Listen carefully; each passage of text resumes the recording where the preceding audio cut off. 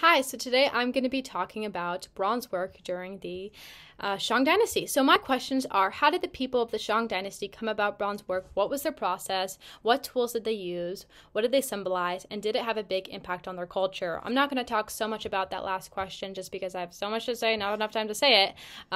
But the quick answer is yes, it did. Okay, so in 17,000 BC, or around that time, is when the Bronze Age started near the Yellow Rivers. We know that's where a lot of ancient Chinese history happened.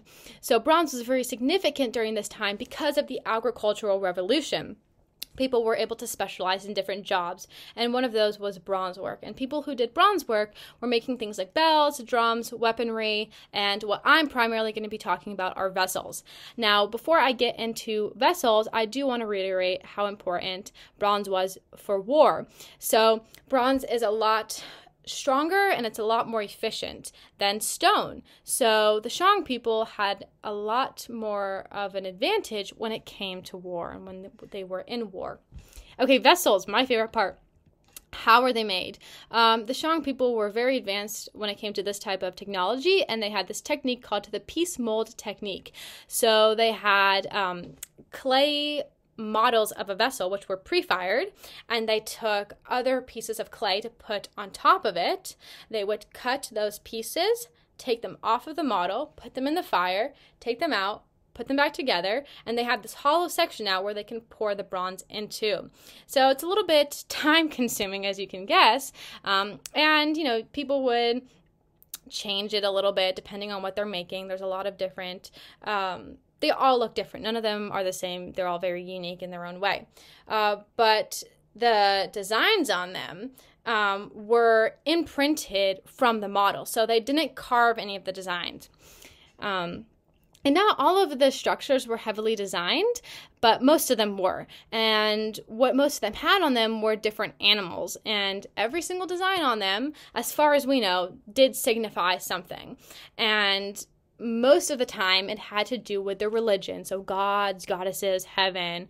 For example, birds signified the distance between earth and heaven because of their wings and they could fly. So I thought that was pretty cool. Okay, so who used them? What were they used for? And what did they symbolize? So we talked a little bit about what the design symbolized, but not so much about what the vessels themselves symbolized.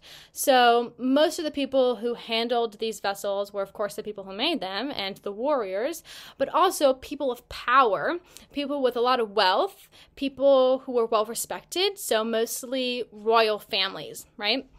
So there's a clear class division when it comes to these, and more specifically when you look at people's tombs, and we'll talk a little bit more about that in a minute. But they were used for sacrificial practices and rituals regarding death, of course. Sacrifices. All right, so people would sacrifice animals and humans. And when people were burying dead people, either whether it was someone who was sacrificed, an animal sacrifice, or someone very important, they would bury vessels with them. And sometimes they had things like wine in them or different foods. They're hollow, they're vessels, so you can put stuff in them. And why did they do this? Because they're so religious that they wanted to contact their gods and their goddesses. But from Earth, at least in their religion, they can't contact them from being alive. But their ancestors could. So they really wanted to nourish the dead in hopes that when they meet their gods and goddesses, they would tell them to give their people good luck, which makes sense, to me at least. And there's a lot of evidence of this. For example, Fu Hao was a very influential person, and she had over 440 bronze vessels in her tomb. And now if you look at a very average person in that society, they either had very little to no bronze vessels. So that's how we can see this difference of hierarchy. So the bronze vessels were very, very, very helpful for us to learn about their culture. Going back a little bit to the designs, they actually had also writing in them, and archaeologists today can go back and decode those and which is, I find really cool. There was one particular structure. It was of a elephant. I'm going to wrap up in a minute, but it was of an elephant, and on the inside it was one of the leaders writing to another leader, giving him this vessel. So it was symbolized power and him handing power to someone else. So there's so much more I can say, but I'm already over by a couple seconds, and I don't want to keep you guys for too much longer. But I definitely recommend learning more about bronze work. It's very, very interesting.